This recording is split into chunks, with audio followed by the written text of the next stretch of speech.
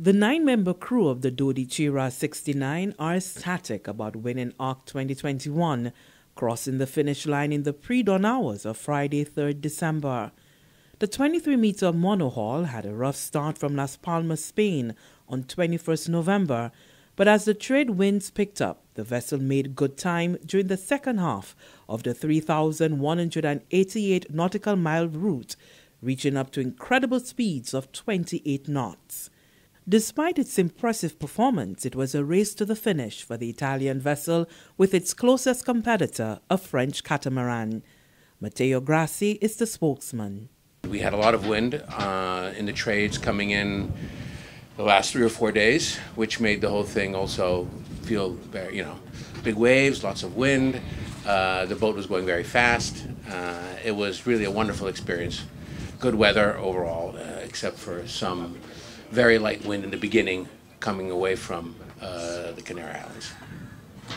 But on the whole, just a wonderful race and an amazing boat designed by Guillaume Verdier and Axel de Beaufort, one of the designers of the boats. The crew hailing from Italy, France and the US are seasoned sailors who have braved many transatlantic voyages.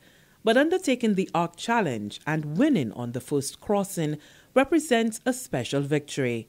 Navigator Ambrogio Baccaria says strategy on the open waters is essential. The experience was great for us because I think that we chose the right routes for us, for the boat also. So at the end, because the day before the start of the race we were thinking about going north or going south. And it was a big difference in strategy and also in comfort and in safety. So at the end I think that we choose the right thing to do, but it was also the most performance choice that we had, because at the end we were able to push the boat 100% all the time, and I think that it was clear that like in the last 48 hours we gave it all, and so at the end we also had a great pleasure to sail, because I mean to sail in the trade with 30 knots and going super fast with this kind of boat, it's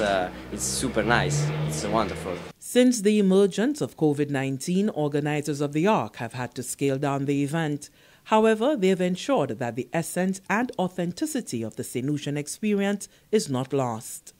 Event manager Andrew Pickerskill, as well as the general manager of the IGY Rodney Bay Marina, Sean DeVoe, note that given the pandemic, the ARC's platform of camaraderie, diversity and forging of new bonds is even more significant.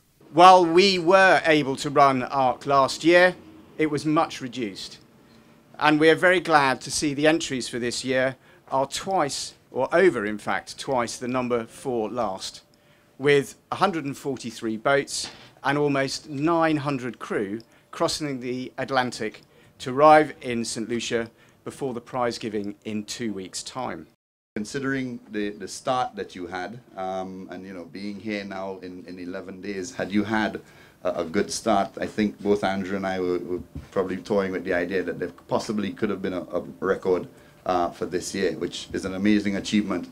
Considering everything we're going through right now with COVID, and considering you here in St. Lucia, we've managed to pull it off with the support of participants like yourself. I think you have a lot to be proud of. 141 yachts with more than 900 crew members are participating in ARC 2021, including 36 children under the age of 16, the youngest being 19 months old.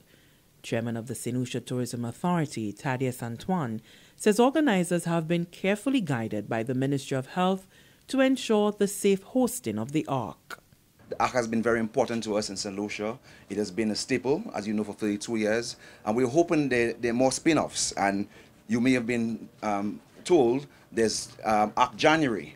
So I'm hoping some of you will stay behind to partake in ARC January. And then other regattas are built around the ARC as we go along. So once again, I would like to welcome you to St. Lucia and ask you to enjoy the best you can within the limited protocols that we have. Stay safe. As we see at the Ministry of Tourism and indeed the Tourism Authority, we've now created a safe harbor.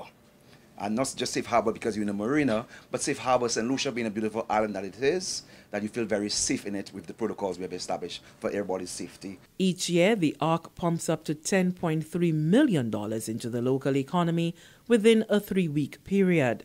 And with the creation of ARC January, which sails off on January 9, 2022 from Las Palmas de Gran Canaria, additional spin-off effects are expected.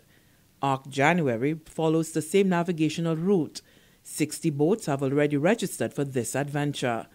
The introduction of the new component will attract more visitors to the island for a longer stay and entice the participants of ARC December to stay on.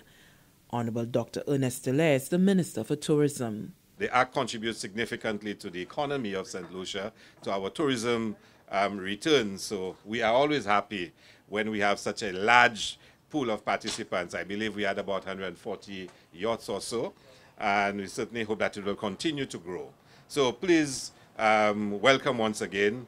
Enjoy St. Lucia. Let's be merry. Compliant with COVID protocols, the ARC program has been adapted to include virtual events and limited gatherings facilitated by World Cruising Club, Event St. Lucia, and the St. Lucia Tourism Authority. From the Government Information Service, Lisa Joseph reporting.